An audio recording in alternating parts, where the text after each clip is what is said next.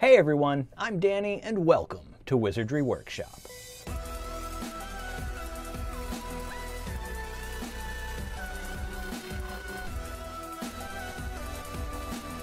In my last video we did pumpkin juice, and I promised we'd be doing something Halloween related and pumpkin juice related next. So in this video we're making jack-o'-lantern juice. My goal here was to take it up a notch and just level it up a bit and make something even cooler than pumpkin juice, which is hard to do because this is already a really cool design of the label and prop design. Just the whole thing is really cool. But you be the judge. Let me know, did I achieve my goal?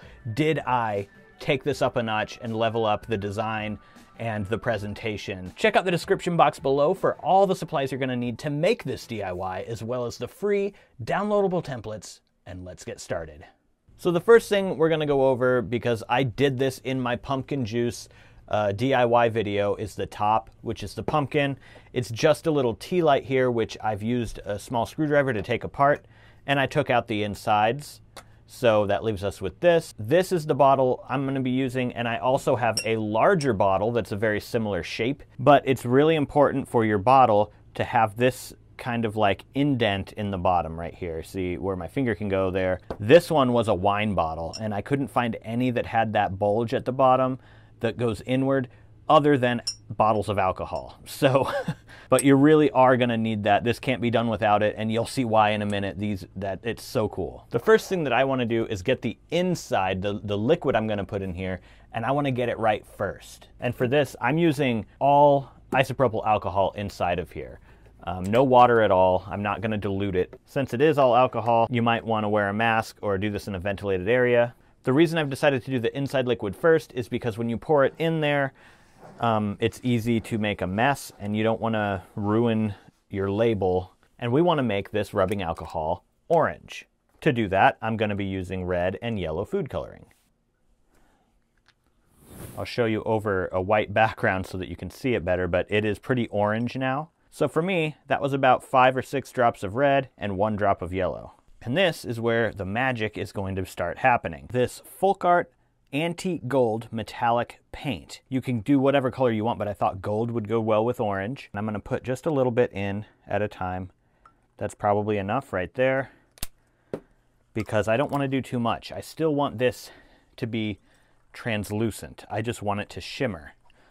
It is working pretty well. You can see those really cool looking swirls inside the bottle. So that's what we're going for right there. Just a nice orange swirly liquid that's still a little bit translucent. I will try something different for the stem on the pumpkin in this one, because I did the craft paper in the last one. Somebody who made one using my video showed me how they used some leather to make their stem. So I'm just going to go ahead and give that a try.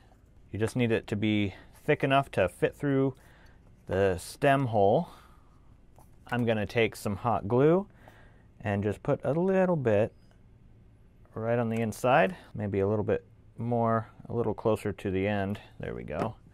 Then I'm just going to roll it over on itself. If any kind of comes out the end as you're squeezing it closed, just let it dry a little bit and you can wipe it away real easy. And now the stem comes up through. That looks pretty nice. I am going to have to cut it down a little shorter though. It's a little bit thicker than the one that I had, and it's a little straighter. I guess you can sort of bend it a little bit so it's not just sticking straight up out of the bottle. But yeah, there you go. That's an alternative way to do the stem. Pretty good. And that is going to glue on top of this screw off top right here. I'm going to fill part of this in with some hot glue, and then I'm going to dip basically the top of the bottle into this. So let's give it a try and see what happens. I'm hoping that'll sort of drip around the lid there and work out pretty well. The next thing I'm going to do is some of this twine or jute cord wrapped around the neck of this bottle. I think that's going to give it a nice look. Basically the idea here is you're going to take this cord, fold it over on itself like this. So we're just going to place that right along where we're going to start wrapping. This piece is just going to hang loose, and then we're going to start wrapping it around the neck of the bottle. This part needs to be sort of held on by wrapping the cord around it. Keep wrapping that around the neck of the bottle until we get to the top. Once you're at a point where you feel like you have enough cord wrapped around the neck of your bottle, go ahead and cut the cord and pull it through the loop you made at the top. And then if you pull on the bottom string, it's going to tighten that loop all the way up until it's nice and tight on the bottle. Trim that a little bit shorter. You can trim this one a little bit shorter. And then you can use something to tuck it under if you want, to hide it. I think I did mine a little too tight. It's not wanting to tuck in there, so I'm just going to cut it even shorter. Now we need the label. As usual, you want to print the template and cut it out. I used my Cricut to cut mine out, so it's cut pretty precisely right here. I've also got a larger one, so there are two different sizes. This one is 2 inches tall. This one is 3 inches tall. And here is a closer, better look at the design of the jack-o'-lantern juice.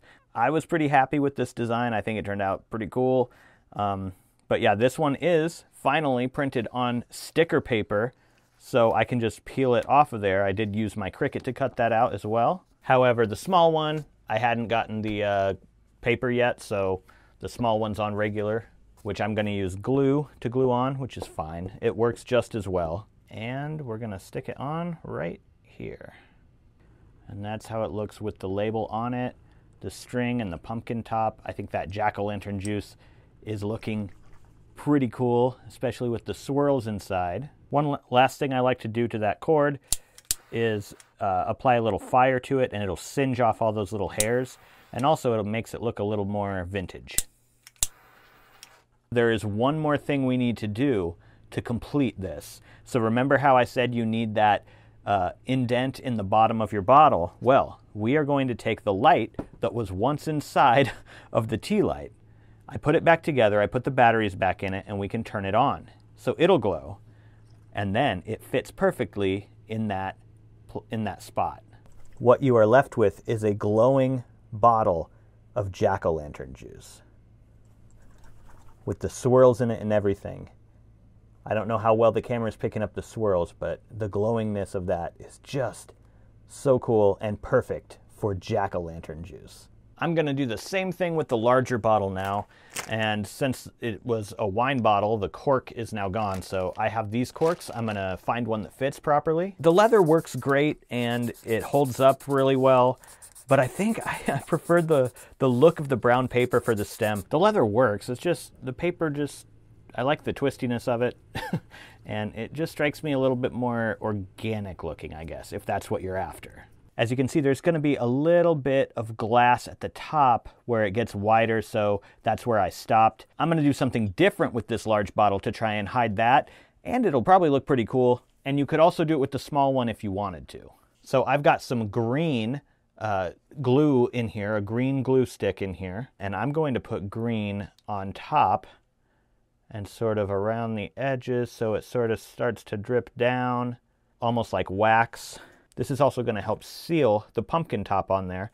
Just going to put a whole bunch right on top, and then we'll take the pumpkin and stick it right on top of that. So here is how the large jack-o'-lantern juice bottle looks so far. And the last thing we need for it is the label. Like I said, I printed this on sticker paper. I finally got myself some, and I used my Cricut, so it peels off perfectly.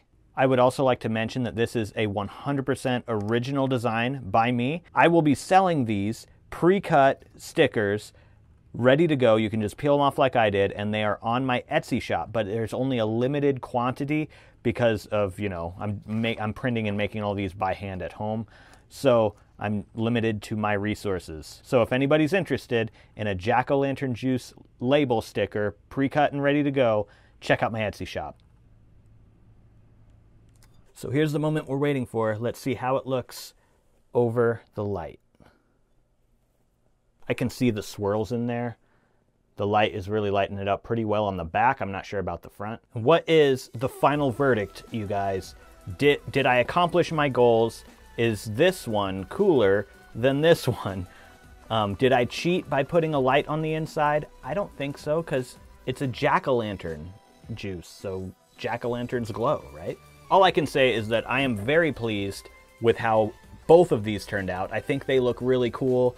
I do want to know your thoughts in the comments. Let me know what you think, but I'm just happy with it, and I think they're gonna look really cool on the shelf with the lights underneath of them. If you made it all the way to the end of the video with me, you're a Wizard Harry. Give it a thumbs up down below if you did enjoy the video. Subscribe if you're not subscribed already. Happy Halloween. Thank you so much for watching, and I'll see you in the next one.